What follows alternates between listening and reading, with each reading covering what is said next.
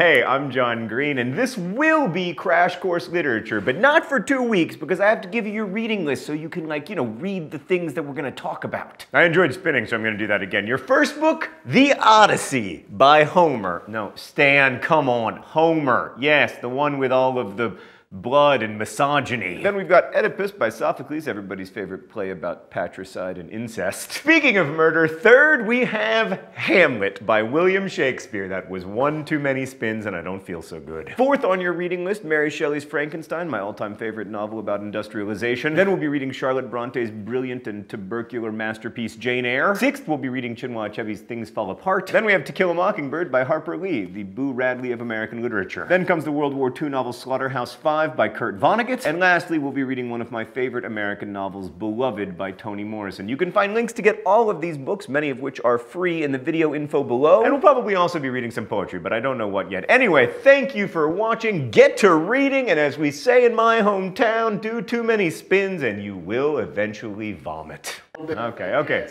He barely murders anybody in that play, really. He doesn't have the courage to. He kills Polonius, he kills straight up.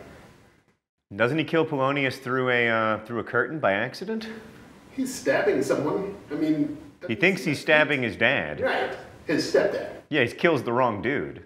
That's the murder. Stan and I are fighting about whether Hamlet really murders anybody in Hamlet. We should put that in at the end of the video. Yeah. The video should end with us doing this right now. This should be the end.